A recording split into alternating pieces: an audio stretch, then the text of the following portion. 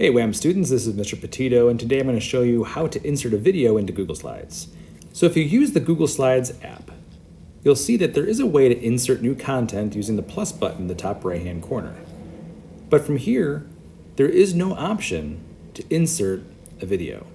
Inserting a video into Google Slides is reserved for the web-based version of Google Slides. So that means we need to access this slide in Safari in order to do that.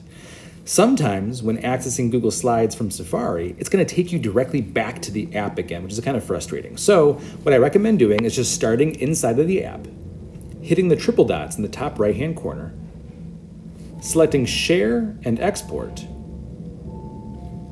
and then selecting Copy Link.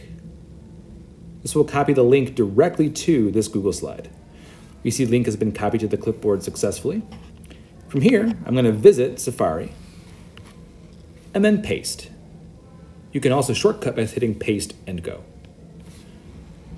That'll take you directly to this Google slide.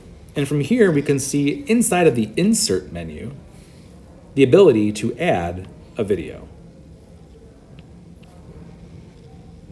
From here, I can search for a YouTube video to insert, or I can select one from my Google Drive. So to insert from Google Drive, select Google Drive from the menu, select the file you want to insert, and in the bottom left-hand corner, hit the select button.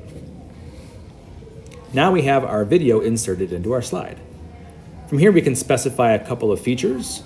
We can have the video play when you click the slide, play automatically when you visit the slide, or play manual, which means you actually have to click the play button on the video in order to play the video.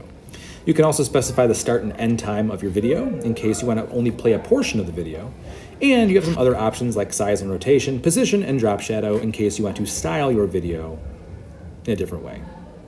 Now that this video has been inserted into our Google slide, we can resume editing either here in Safari or go back to Slides, and we should see that our video has now been inserted into this presentation.